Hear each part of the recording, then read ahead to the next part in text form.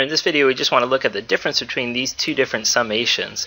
So the major difference is this. In this summation, we have the summation symbol, then a subtract 4 at the end of it.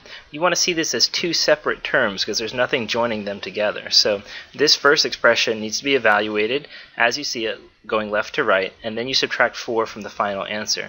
Because basically, since this is just addition and this is just subtraction, all we're dealing with is a situation where when you're looking at the order of operations, please excuse my dear Aunt Sally, remember that?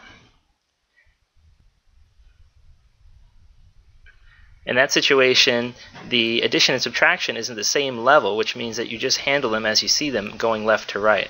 So I would do this summation first, using the values here. So that would be 7 plus 9 plus 2 plus -1 plus 3. Work that out, and then at the end, I would subtract 4.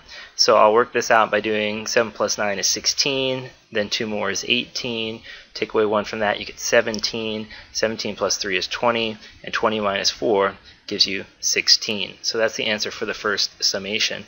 Now for the second one, the parentheses preempt everything else. So we're going to do inside the parentheses first. So it's saying first, before anything else, you're going to subtract this 4 away from each of the x values. So that means that this list is going to become 7 minus 4, which is 3, 9 minus 4, which is 5, 2 minus 4, which is -2, -1 minus 4, which is going to give me -5, and then 3 minus 4, which is going to give me -1.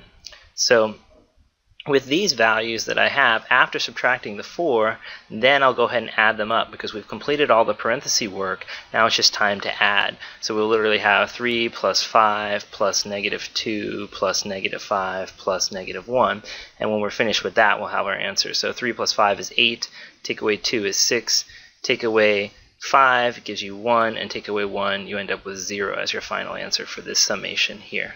So this one produces an answer of 0, this one produces an answer of 16, and the difference again is the parentheses.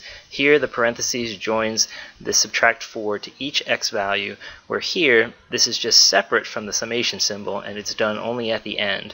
So you have to pay attention to the parentheses. The parentheses lump these things together, so it's basically like we're doing the x minus 4 first for each value in the list, and then we add. So the parentheses are the difference.